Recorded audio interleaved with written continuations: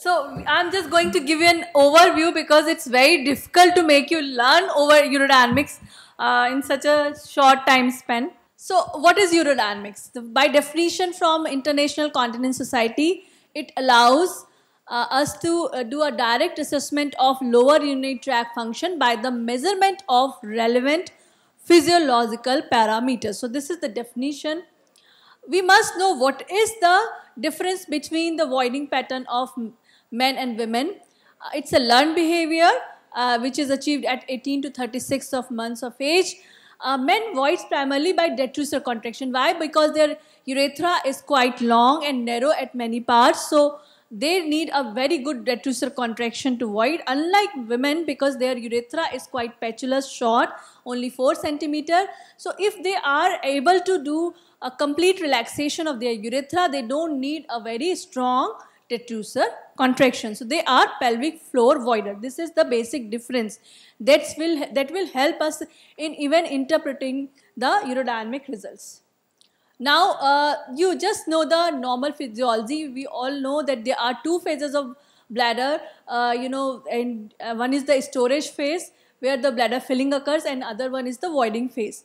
So during the storage, you can see the bladder pressure is maintained at a very low level because kidney is filling the bladder drop by drop, and so the pressure will typically remain below 10 centimeter of water if you are using water filled urodynamics.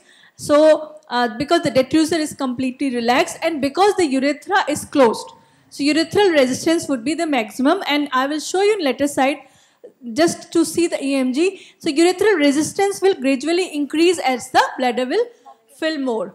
While during the voiding phase, what will occur? Because you now need to void, so what will first occur?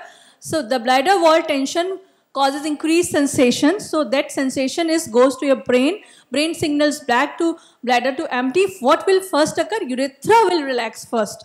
And after that, detrusor muscle contraction occur, and then urine outflow will happen. So this is the complete physiology. Now what are the dysfunction of, as you can see, whatever there would be a problem of storage dysfunction could be there, that will result if bladder will start contracting beforehand, overactive bladder detrusor instability, or if on cuffing, on raised abdominal pressure, urethral resistance is decreasing and urethra is giving way, then stress incontinence will occur. In emptying phase or voiding, during voiding, it could be that detrusor is not able to contract with the pressure, then probably there would be voiding dysfunction. In complete emptying, you can say hypoactive detrusor muscle, or it could be that it's contracting but your urethra is not able to relax. That will be a dyssynergia. You have seen the diseases where these things occur. So our job in urodynamics is to confirm the thing through this. So indication, when the diagnosis remains uncertain after history and physical examination, when the symptoms don't correlate with your physical findings. So in any kind of doubt, once you are not sure about the diagnosis, after failed previous treatment, specifically if it is surgical. So it's better to, if you are planning for a surgery, a repeat surgery, because it's not a temporary thing. Surgical procedures are always the permanent thing, so that's why you should confirm the diagnosis. Early consideration should be done in neurogenic voiding dysfunction, history of radical pelvic surgery and pelvic radiation, and those at the risk of upper urinary tract deterioration.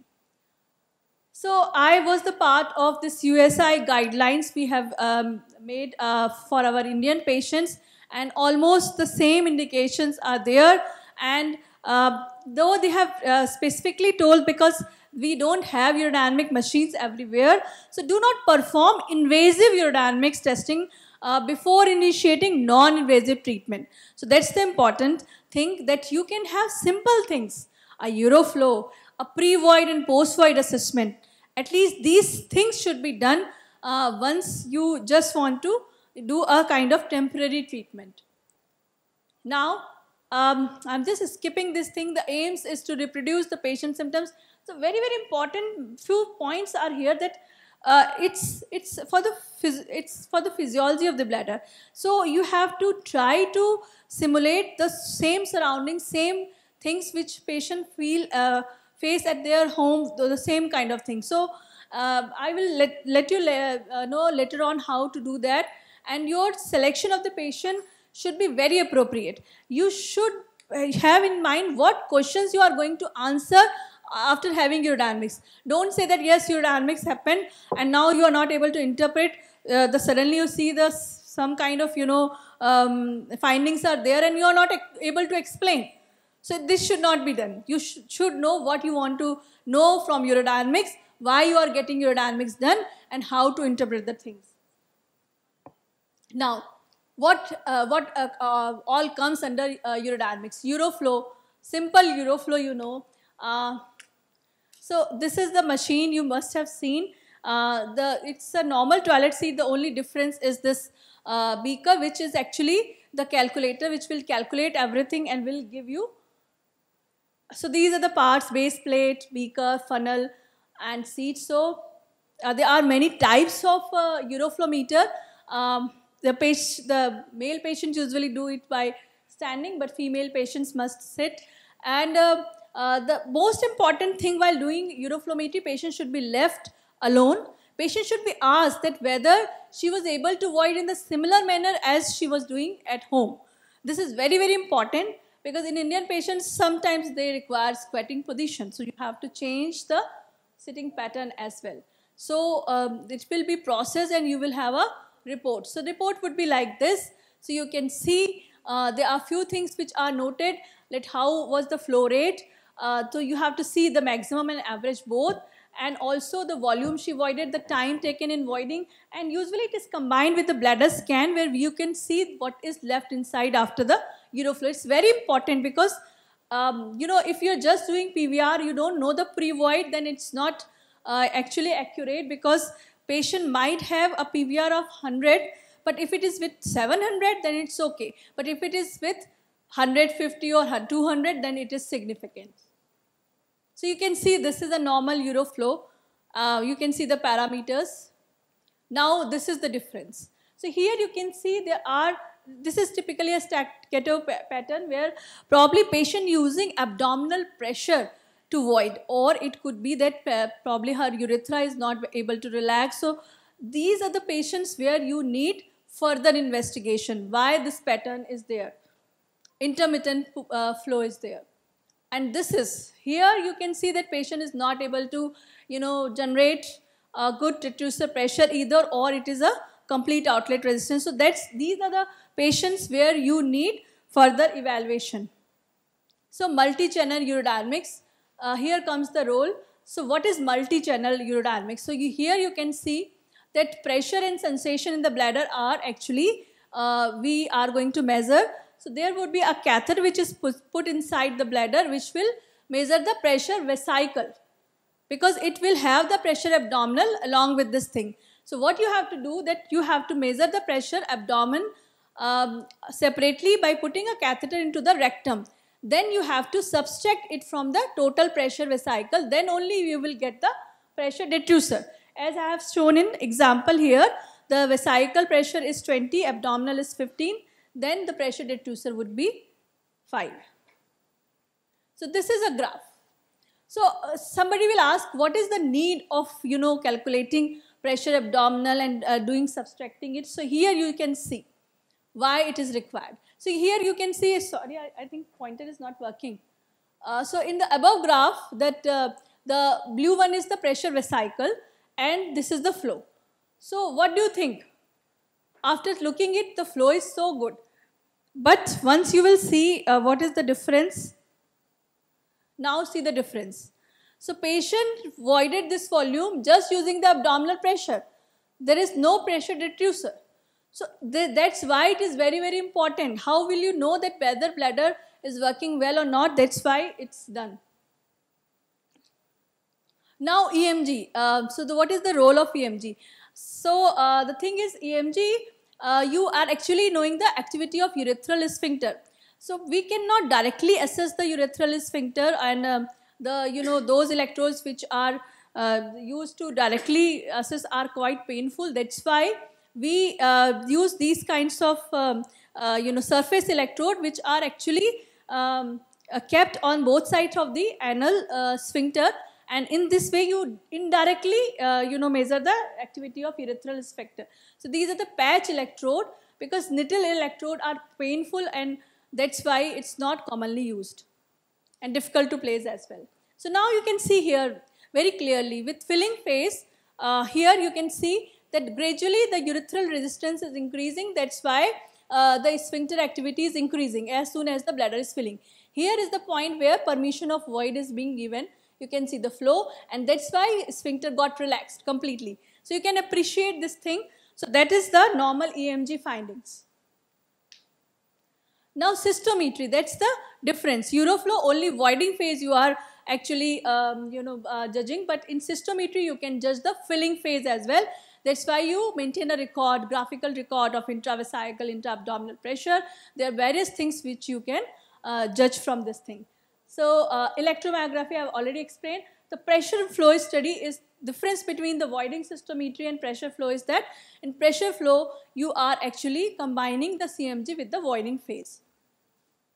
Now few more things, because even if you are not doing, you are sending your patient for urodynamics, you must know what are the important things before asking for the urodynamics.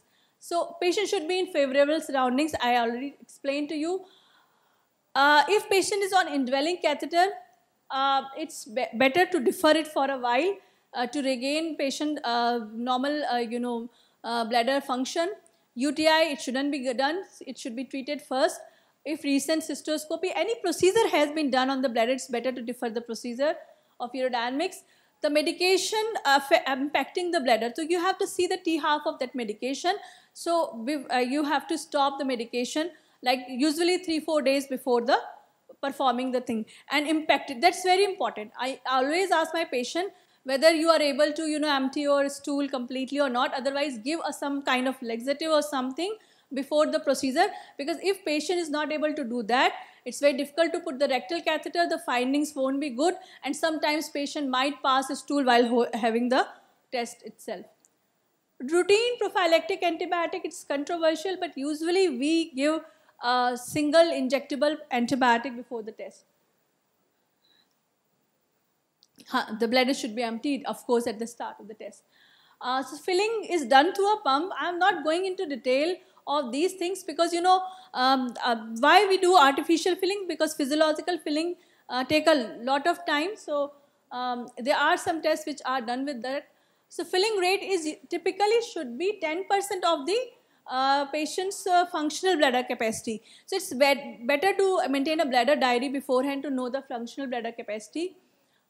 It can be done in any position. Usually females are voiding at sitting position, we does it in sitting position, and smaller the catheter, better would be the readings. And we use the water charge catheter. These are the catheter, double lumen catheter used for the urethra, and rectal catheter with a balloon and a slight nick. So just this is to show how to link all those catheters and everything with the machine. I'm not going into that detail. A quality check is very important. I told last time whosoever was sitting with me that quality check where you have to ask the patient to cough, and their deflection between the vesicle, pressure vesicle, abdominal should be, the spike should be same, and there shouldn't be any deflection at the pressure detrusor level. If it is occurring, that means there is some problem with your catheters. You need to flush, there would be a bubble or something would be there, so you have to recheck that. Even the cuff should be done after the ending the test as well, to see whether during the voiding phase the catheter was misplaced. So you have to just know the sensations. I'm not going into detail. The first sensation first desire to void. You can actually read all these things. These all are available into the literature. So these are the 4 sensations. First sensation, first desire, normal sensation, and strong desire. There is a typical way of asking patient in your local language. You can ask patient, and then urgency. See, normally capacity would be between the range of 200-600 sensations. Usually I will tell you what are the ranges. Like you can see here. So normal desire usually come at a range of around 250. The first desire at 150. But if it is before that, that means that probably patient is having hypersensitivity. The detrusor stability, as I told, the pressure will maintain below 10 centimeter of water. If it is having spikes in between, that's mean probably detrusor is contracting in between. And usually the pressure detrusor, we don't need a very strong bladder contraction to void. It's around 20 centimeter, and flow rates are also in the range of 20 ml per second.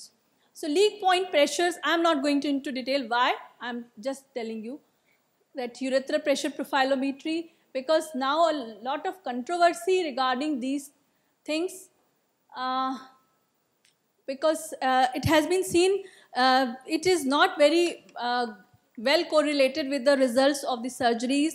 So whether it is UPP or whether it is MUCP, now it has, most of the guidelines are saying that you don't need to use them routinely. So that's the scenario.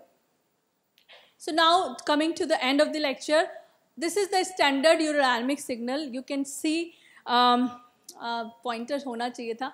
P vesicle, you can see regularly the cuff test has been done, and pressure detrusor is not having a significant spike with that. And how to differentiate? You can see that there is a permission to void at the last, and then only the detrusor pressure is rising. And we have to specifically ask patient not to use the abdominal muscles, otherwise it will give a false result. Even the EMG won't be very clear. So that's why you can see that it's a good detrusor contraction here. It is started after the permission to void. That's mean it's not the detrusor instability. Suppose it is occurring before that, you have not given the permission, it's mean it's the terminal detrusor instability. So it is the way of differentiating. Now anybody from the audience, what is the diagnosis? Quickly, I have to end the lecture. So this is the leakage I have pointed out. It might not be visible far off. It is with the cuff. Please. SUI, very well. So it's so easy now. You can make the diagnosis. So it's nothing else. There is no detrusor instability, nothing, and voiding phase is also good.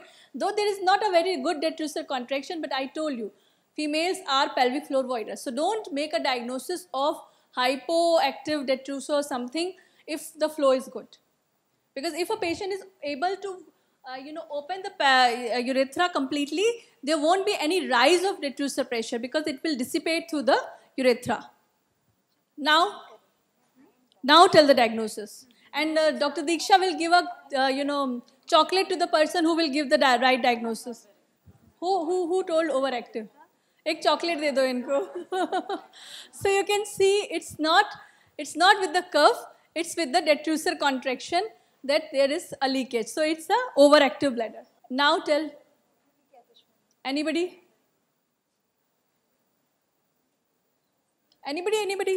SUI, चलो अच्छा आगे बढ़ते हैं. अब बताओ, what is the picture here? So चलो इतना आ गया तो मेरा आज lecture सफल हो गया. So I think you are able to make the diagnosis. Now tell me what is there.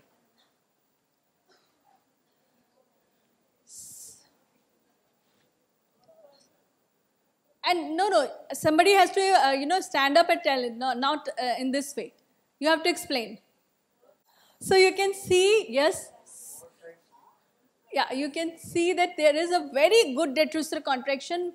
It's actually more than 20, it's reaching up to the 80-90 centimeter of water. Despite of that, there is not a good flow.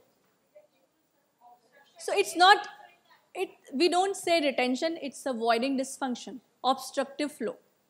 It's an obstructive flow. And look at the EMG. Now you have to look at the EMG. She is not able to relax her pelvic floor. The urethra is not relaxed. So this is the dysfunctional voiding could be the thing if there is no neurological disorder. So diagnosis is dysfunctional voiding. Here you can see that she is not able to relax her. So there is a role of urodynamics in these patients. So that's the thing. My take-home message, never jump on a diagnosis without thorough evaluation. Follow a systemic approach. Urodynamics has a great role to play in the diagnosis of bladder dysfunction, but reading between the lines beyond convention is required. So don't falsely just see one thing and make a diagnosis. see the clinical parameters, see all the things and correlate. And biofeedback can be taught during the urodynamic study, and high quality evidence is lacking. Therefore, balance the art of science and treatment. Thank you so much.